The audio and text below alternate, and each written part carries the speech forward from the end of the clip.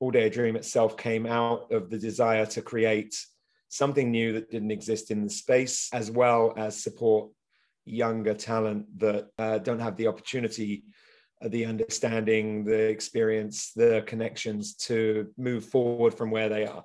You know, there's a lot of sort of floundering out there of like, I don't know what to do. I don't know how to do it. And I think a lot of the industry itself isn't completely supportive of a broader range of artists. They find one and that's it, they develop them. So looking back now, I mean, I guess legacy is just, for me, it's the opportunity to actually still help younger artists, and hopefully with All Day a Dream as a platform, that will outlast me. You know, hopefully I'll be around for a long time, but it will be there as something, you know, I kind of created to be able to, you know, just nurture younger talent.